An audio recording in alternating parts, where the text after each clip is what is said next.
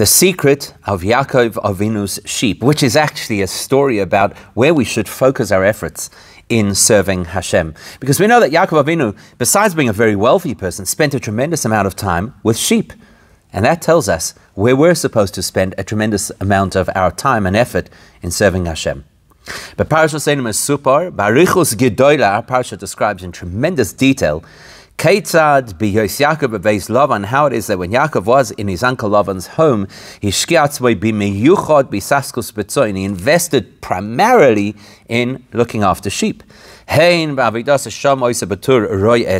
and foremost, his work there was to be a shepherd. And also the way that he was eventually paid was in sheep. And the result of that is that most of his assets were sheep. That's what turned him into a wealthy person. As the pasuk says, that Yaakov Avinu became very powerful. And the first thing that the Torah describes about his wealth is that he had many, many, many sheep. As a result of all of those sheep, he was also able to have many maidservants and slaves and camels and donkeys. Rashi explains how this worked. He was able to sell his sheep at high prices, and thereby then he could buy the other animals and the slaves. So everything revolved around sheep. Yet, we see at the beginning of next week's parasha Vayishlach, when Yaakov Avinu sent his messengers to speak to Esav, there in that conversation, how does Yaakov want the messengers to describe to Esav what he has earned? He says,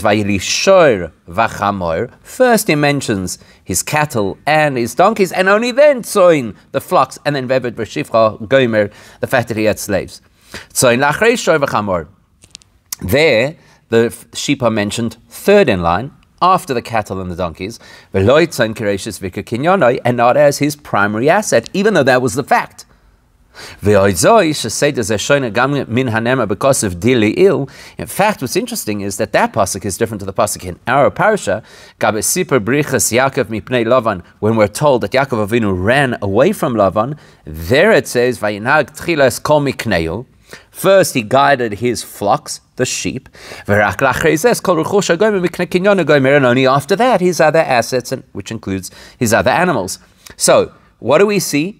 Sheep are the central element of Yaakov Avinu's wealth, yet when he speaks to Esav, he doesn't put them first, even though when he moved his animals and his assets away from Lavan's home, it's clear that the sheep were first, and we need to understand what that is there to teach us, because kol inyan b'Torah, anything in Torah, is an eternal lesson for every one of us, no matter where or when we may live. Or befrat, that's everything in Torah, especially in Yonah Maisei Avos some Separim B'Torah, especially if there's stories of our Avos that are described in the Torah.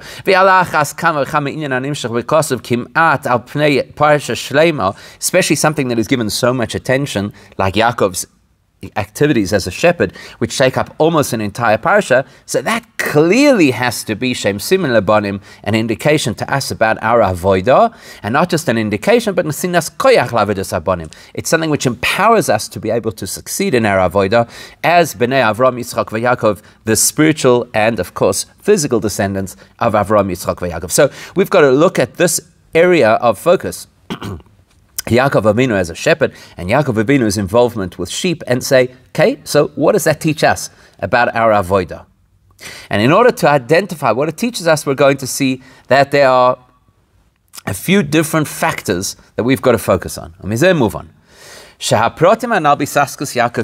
We've identified effectively three areas that the Torah highlights about Yaakov Avinu's engagement with his sheep.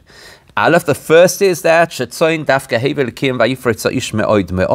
first thing we identified was that sheep were the cause of Yaakov's immense wealth. Secondly, the The second thing we noted was, in spite of the fact that his primary wealth was sheep, still we see that Yaakov Avinu was willing to trade some of that sheep for other assets, whether they were other animals or whether they were slaves. So what does that teach us? And thirdly, Gimel over Esav, we also pointed out that when Yaakov sent a message to Esav, in that message, then he only mentioned the sheep after the cattle and the donkeys. And all of that, all three of those components must reflect in our Avodas Hashem. How? So in order for us to understand that, we're going to look at a medrash that speaks of two ways that the Jewish people are described as cherished to Hashem. Let's look at what the medrash says about our unique relationship with Hashem. First it says, Hu li le'ov v'ani lo leven. Hashem is to us like a father, and therefore we are to Hashem like a son. And then it adds, Hu li le'royeh, that Hashem is to us like a shepherd, v'ani lo le'tzoin, and we are to him like sheep. Now that raises an obvious question. If Hashem considers us like a son, how could there be any added value by saying, and we're also compared to sheep? To the contrary.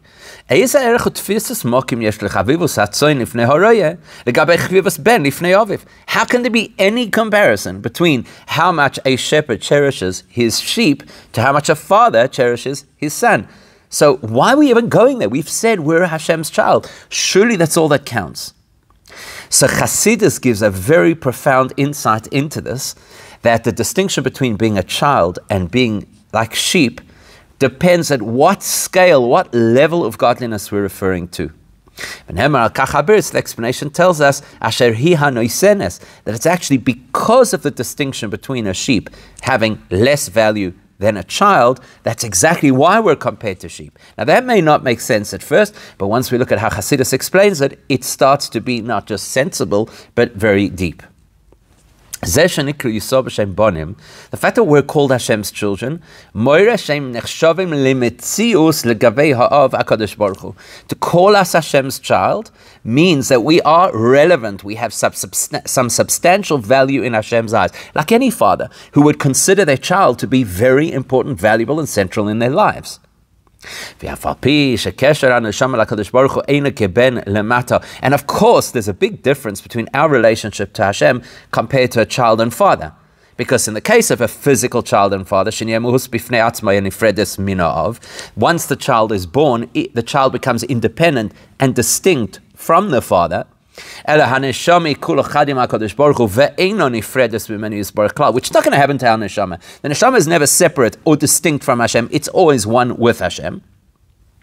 Still, the fact that we can be called with the term child, son, that does indicate that as Hashem's child, we are somehow distinct, somehow not clearly one with Hashem. And that's actually a downside. So yes, the love of a father to a child and the importance of a child to a father is incredibly powerful. Yet, at the same time, it creates an identity of separation, and that's not the ideal in a relationship with Hashem. The second thing that it tells us is that there is some kind of value that we add to Hashem, like a child adds value to the father. Now you can only say that, the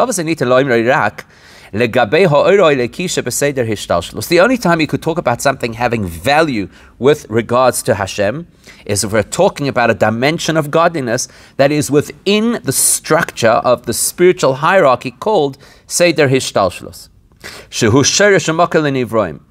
A dimension of godliness which gives rise to and is the cause of existence and therefore of creations. Which would explain why those creations can potentially have a value. So within the system, this is godliness that sits at the top level of the system, but anything within the system, including any created being, including us, has a value within the system. So that's why Hashem, from this perspective, could say, you're very important to me, you're very valuable to me, you're like a child. But the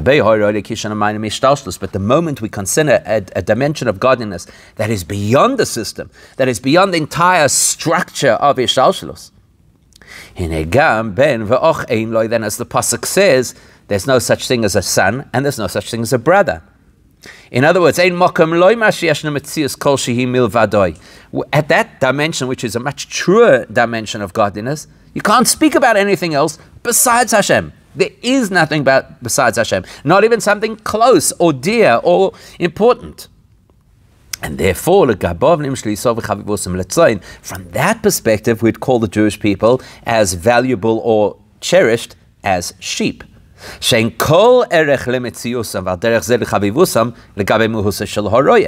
Because think about a shepherd and the sheep. Yes, the shepherd looks after the sheep. Yes, the shepherd cares about the sheep. But the shepherd and the sheep live light years apart. There's nothing about a sheep that is in any way, shape, or form similar to the shepherd. And therefore, the love that the shepherd has for the sheep is not a very deep, meaningful, personal love.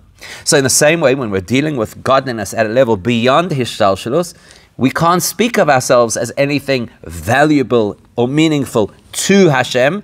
We have to say that Hashem has chosen to give us meaning, like the shepherd has chosen to care for the sheep. Which is exactly what illustrates why we're dafka so valuable and so great. That even when we're dealing with such a dimension of godliness, which is so profound, so beyond, so great, so infinite, that it cannot potentially consider the value of created beings. Nobody's part of the family, nobody's related, nobody's a child, nobody's a brother. And yet Hashem still finds us to be valuable and cherished. That tells you we're something unique. We don't belong to the normal created reality. And just to make it a little bit more subtle, it's not something about us that makes us valuable in Hashem's eyes. That would be a child. It's my child, so therefore I feel the value of my child. At this point, when we're talking about godliness at a level beyond Hishtalshelus, our contribution / value / cherished status is mitzad oitzim habitul shelahem lekutcha brichu, is a result of the fact that we're capable of complete submission and surrender to Hashem. The exact opposite of our assets, our values, our characteristics. Because it is only absolute bittul, complete surrender, that opens somebody up to be able to receive and absorb and connect with Hashem's infinite self. We see this alluded to in the pasuk that says, Morim v'kodesh eshkoin, that the Eibishter resides at a realm that is completely beyond. Morim and kodesh are both words that imply something which is completely beyond what could be described, understood, or related to. And yet in the same pasuk, Vesdaka ushfal ruach, yet Hashem makes himself accessible, as the Gemara says, he dwells with those who are the most humble and lowly. In other words, bitul is the entry point to connection to this dimension of godliness. Now, this concept of absolute bittul to Hashem is alluded to the fact that we would be called sheep. Look at sheep. What do we say about people who don't apply themselves, who don't act independently? We call them sheep. The meek sheep have the natural trait of bittul more than any other living creature. So what do we have now? We've got two ways to describe the Jewish people. Child, which sounds beautiful, but actually really only describes our relationship to a lower dimension of Elokus. And sheep, which doesn't sound so amazing as a description, as a title, and yet exactly for that reason describes the deepest connection that we have with Hashem. And that's going to play out in two different areas of our avodas Hashem. There is the child avodah and the sheep avodah. So, these two expressions of how we describe the Jewish people, the children of Hashem and the sheep of Hashem, they represent two different channels or approaches of how we serve Hashem. When we talk about our relationship with Hashem being like a child to a father, effectively we're describing the way that we serve Hashem through Torah learning. She'ikara, what's the focus of Torah learning? Havana v'hasaga shebemoyach, the intellectual processing, which obviously has to happen in the human brain. When you're using your brain, you obviously are aware of self, my intelligence. I understand this. I got it. And therefore, the only way that a person understands Torah, obviously, is using his or her intellectual capacity. So it's all about me. I understand one way, you understand a different way. Big caveat over here. Of course, in order for a person to be able to learn Torah according to the truth of Torah, to align with Hashem's wisdom rather than some corrupted version of human understanding, obviously the person has to have an approach of complete bittul, surrender. As we say in our davening, only when my soul is like dust, which implies complete bittul, then we can actually open our minds and learn Torah properly. As we know very well, those people who didn't say a bracha over the Torah before learning it got the Torah completely corrupted, because you first have to acknowledge nois in Torah, and you have to be completely submissive to the one who gave and composed the Torah, so that you're looking for the truth of what Hashem said rather than what will satisfy your personal interests in Torah. So we know that you need bittul in order to learn Torah, but what that means is that means that the bittul is the platform and is the introduction to be able to learn Torah. It's not the actual methodology of study. To actually learn, you don't learn by saying, I'm submissive. It's about applying one's own brain. Like the ben, I'm a somebody. I have a part to play in this. What does it mean to serve Hashem like sheep? That actually represents the work of tackling the physical world and extracting the holy value out of the physical world. And that's alluded to in the word. The word tzoin is linked to the word to exit, to go out, to step outside of ourselves. Even to step out of the beautiful cocoon of Torah, and to engage things of the material world, with the vision of transforming that world into a home that can accommodate Hashem's essence. Now, to achieve that, to achieve that will reveal the real bittul of a person to Hashem. Because it's it's the ability to step outside of self. Torah learning means I have to bring the information into self, into my brain, the way that Hashem gifted me with my intellect. Avodas habirurim means I have to step outside of myself, outside of my comfort zone, outside of the healthy environment of Torah. And primarily, when a person is engaged with avodas habirurim, it is not self-serving.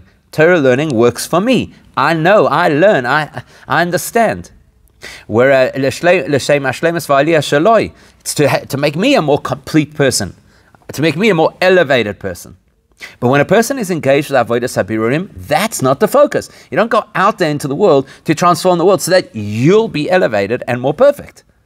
Because to the contrary, person is incorporated in the world of holiness and now has to go out into the physical world. That's automatically a spiritual decline. The first thing a person would need to do is stop learning. Which should mean suspending the higher, more developed spiritual components of self, and instead engage with things which are very pragmatic, tactile, physical, and definitely not so deep and profound. So why would a person do this? The only reason a person would ever be willing to go out into the world and invest would be because the Eibishter has an intention that I need to fulfill, to make our world into Hashem's home. So Ben, the child, means an awareness of self and how valuable I am. That represents Torah learning, where a person says, I'm learning, I'm adding value to myself. Tzoin, sheep, which represents absolute bittul, That's the avodah of tzei, going out into the world and saying, it's not about me, it's about what the Eibishter wants. That explains to us Yaakov's engagement with tzoin while he's in Lavan's home.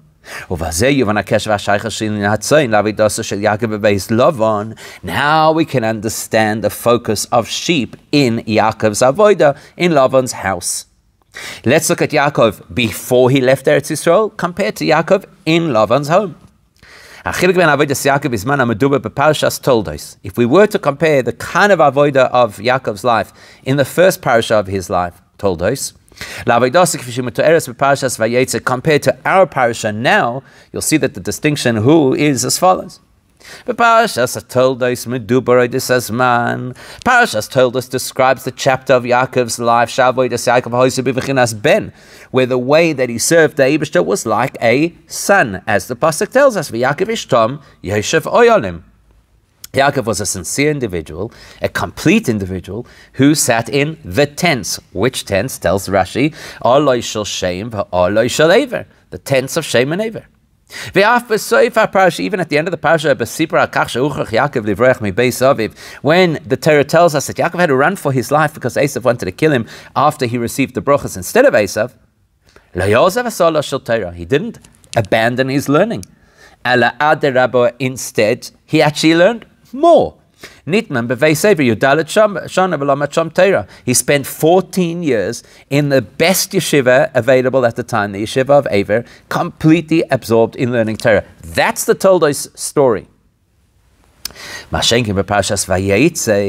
And it's a completely different story to this week's parasha, which is Medubar al Vayeitzei Yaakov. It's a story that begins by Yaakov leaving all of that healthy, spiritual, holy environment, where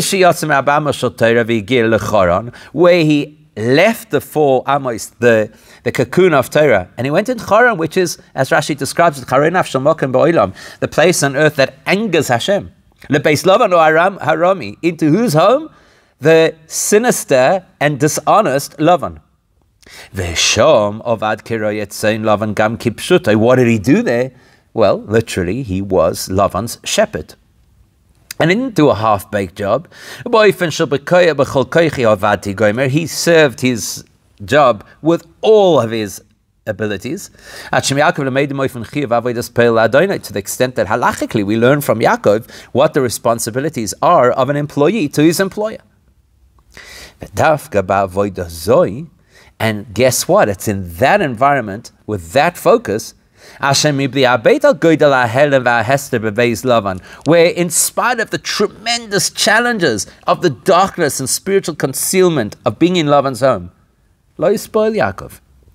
That didn't bother or distract Yaakov at all. It was dafka in the environment of living with Lavan that he kept all 613 mitzvahs, and not just for himself, but that's where he brought up those individuals who would become the future of the whole Jewish people, the Shvatim, in a way that his father and grandfather hadn't experienced, where all his children turned out dedicated to Hashem. In avodah zoi, that avodah in Lavan's home, bitov agilsas tachlis abitul shel Yaakov, that illustrates Yaakov's real dedication and submission to Hashem, even more than when he's sitting and learning Torah. And that's the deeper reason why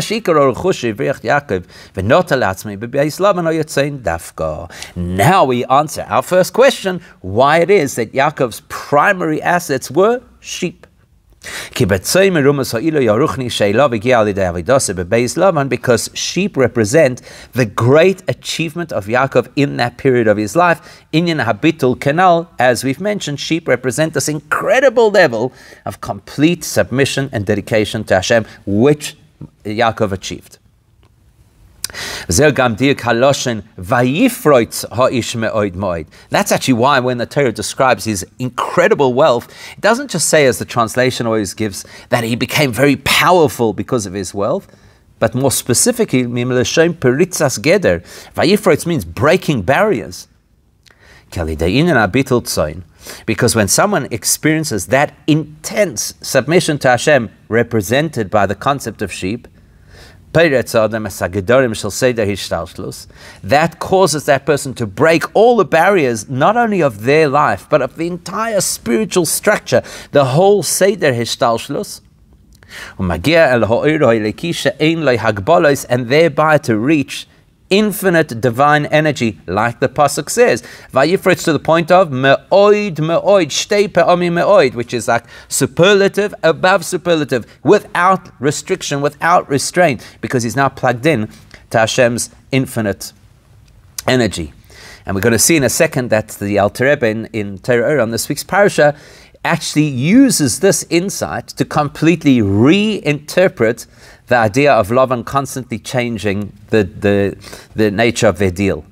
Yaakov Avinu's access to unfettered, unbridled divine energy is so successful and so powerful that he achieved the point, like the Alter Rebbe explains. What does it mean? That Lavan changed his salary 10 times. As we know, all the various mutations of the sheep, the speckled sheep and the blotched sheep and the sheep with the rings around their ankles. So Chassidus explains that all the Maliyusa, that's actually describing an incredible success story, not just the fact that Lavan was a crook. So how does the Alter Rebbe explain it? That Yaakov's avodah was so powerful that he was able to bring the essence of the will of the matzil, the source of the highest degree of divine energy, which is beyond any specific parameters or description, which is why his reward could keep changing. In other words, in Chassidus, all of those descriptions of the mutated sheep actually represent different configurations of divine energy. So you've got one kind of divine energy called nikudim, which is like laser-focused beams of light that are not networked. And then you have brudim, which represents how they completely overlap. So that means the integration of different spiritual energies, etc.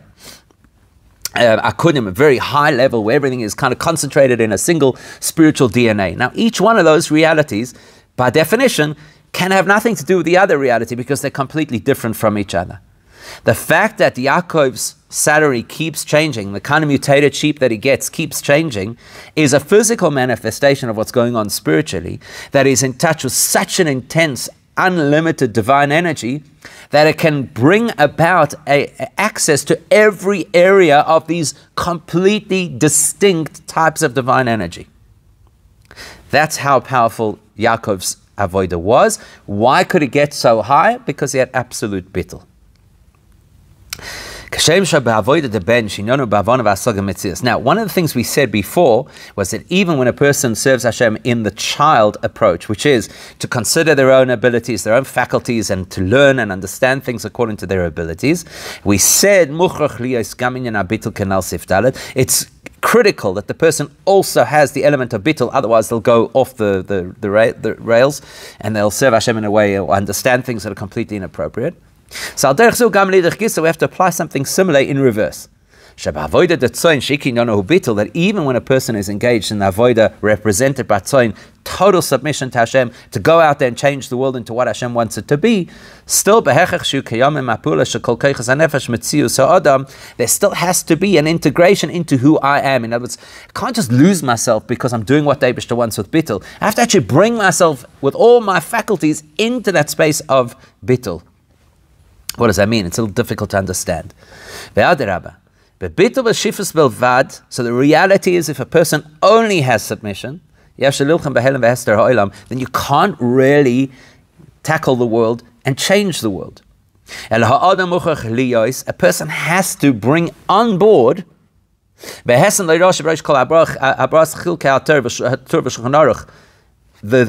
components that are described in the Torah and the Shulchan Aruch, which is that you've got to be bold like a leopard, gibor kari, and you've got to be powerful like a lion, which means firstly to have the boldness not to be embarrassed if people are cynical or if people are And people make fun or they scoff at the way that we behave. Of Midas HaGvura, and the power of the lion is to have the strength, his gaber al yitzroi, to overcome the Yetzer Hara, lenotzchoi, to vanquish the Yetzer Hara, kegibra misgaber al soine lenotzchoi lapil la'aretz, like a person who has the power to overcome an enemy and literally bring him down to the ground. Now, those are both traits that don't sound like bittul. Power to overcome an enemy, the boldness to stand up to those who would make fun of us. A person has to be really clear that their boldness for Torah and their power to overcome the Yetzer Hara are rooted in bittul to Hashem. In other words, why am I being so powerful and outspoken? Because that's what the Eibishter wants, not because that's what I want. Because if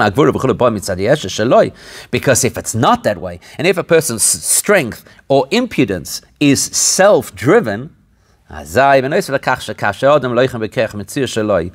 first problem is when a person's working only using their own abilities, so you don't know who's going to win the war. Because who knows, the other side might be more chutzpahdik than me, might be bolder than I am, or stronger than I am. But besides that, if a person works from a place of boldness or strength that is their own, that's actually the contrary of holiness. And if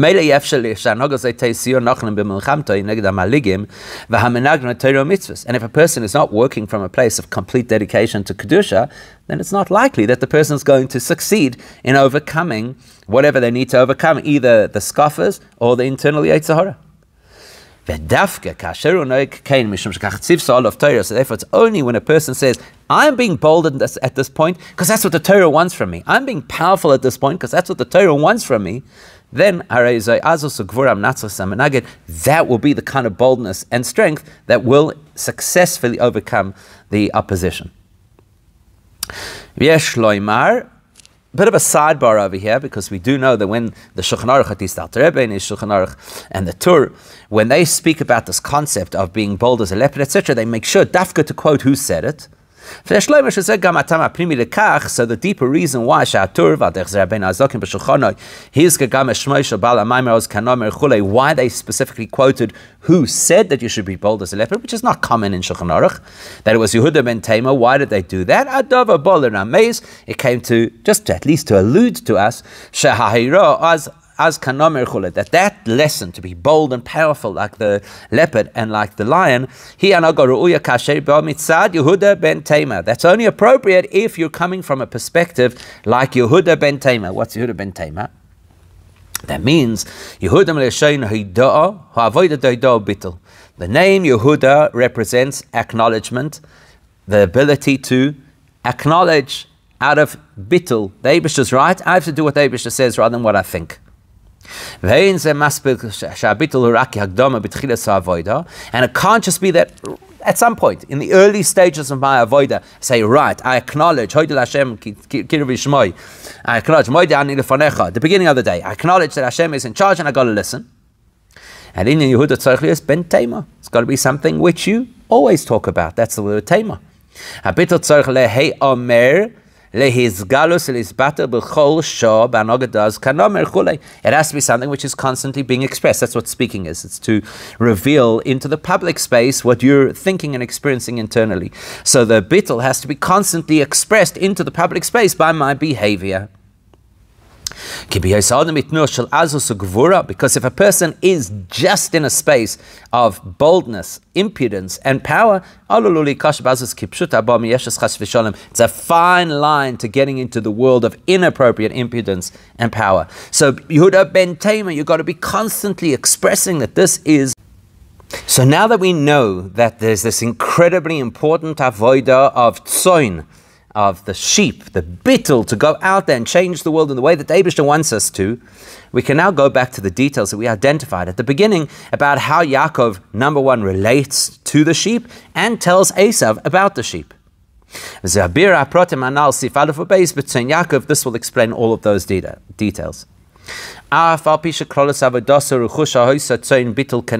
though, as we've identified, Yaakov Avinu's primary focus of Avodas Hashem was bittul, represented by sheep. He didn't stop at that point. He went and traded some of those sheep. He brought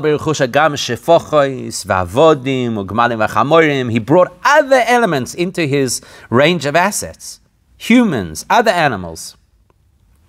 Because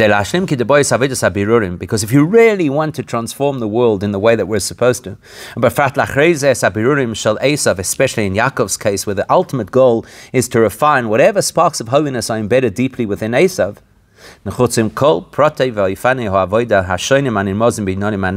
then you need many facets to your avodah, represented by these various different kinds of beings.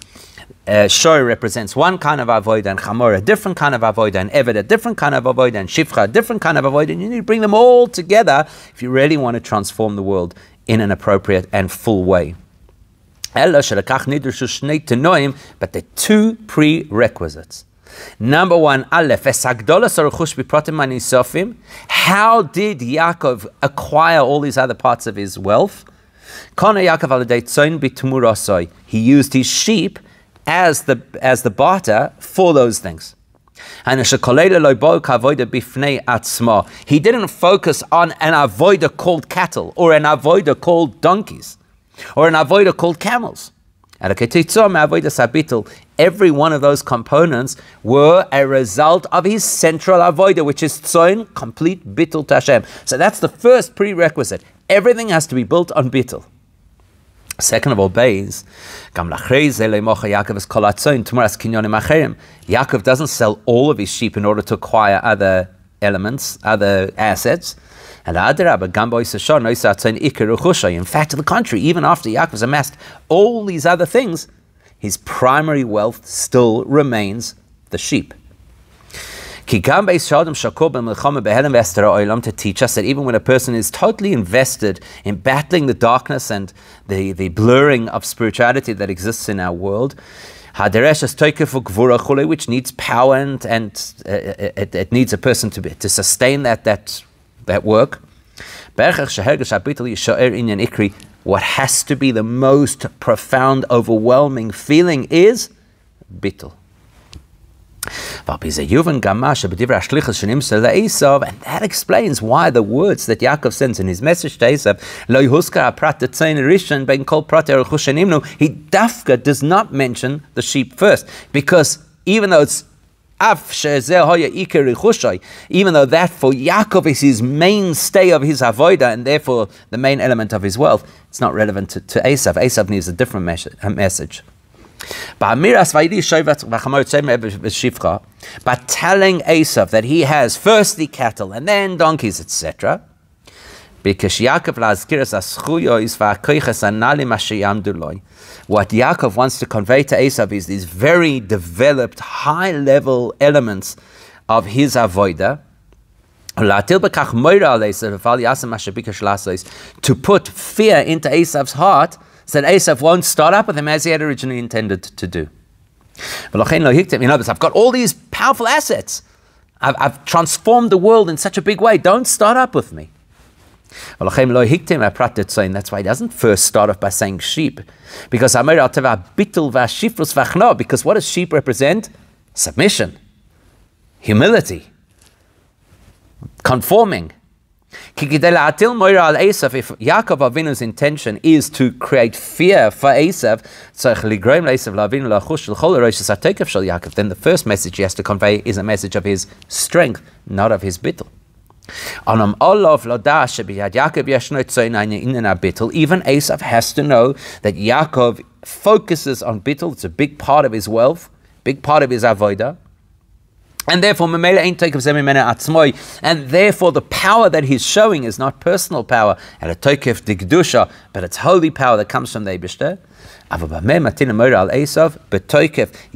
Avinu knows that. He even conveys it to Esav as well. He mentions the tzoin, but the main message he has to show Esav is, I am coming from a position of strength. But that's the message to the other side, the opposition, the Esav. When we're talking about Yaakov, which represents each of us in our avodas Hashem, then we have to know and always remember the truth that any strength we have is because of our bittul. A Jew has to remember, my main asset is tzoin, which is the bittul of going about what the Eibishter does without concern for what I'm going to get out of it. And that gives us a lesson, an important lesson with how we deal with others. It's a simple message, particularly in our generation. Number one, first thing we have to know is we got to get out there. Our job is to move out of the ghetto and illuminate the world. Yes,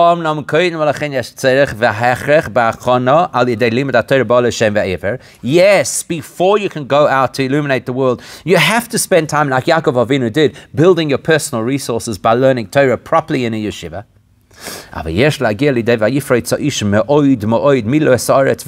But the goal is to overpower, to overwhelm, to conquer the world.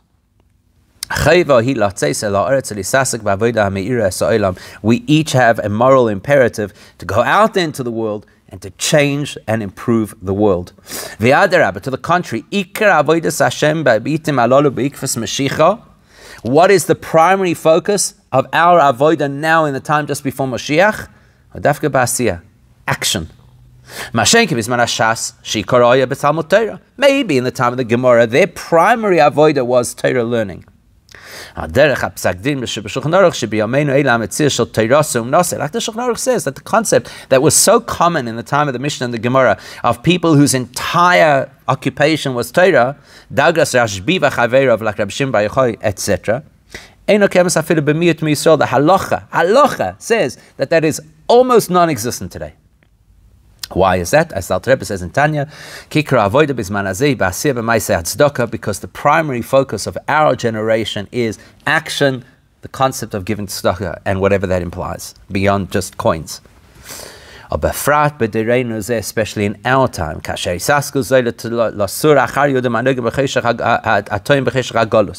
where we have this incredible responsibility to go out there and to find Jewish people who are lost in the darkness of Golus, and to re-establish them in a place of the light of Torah.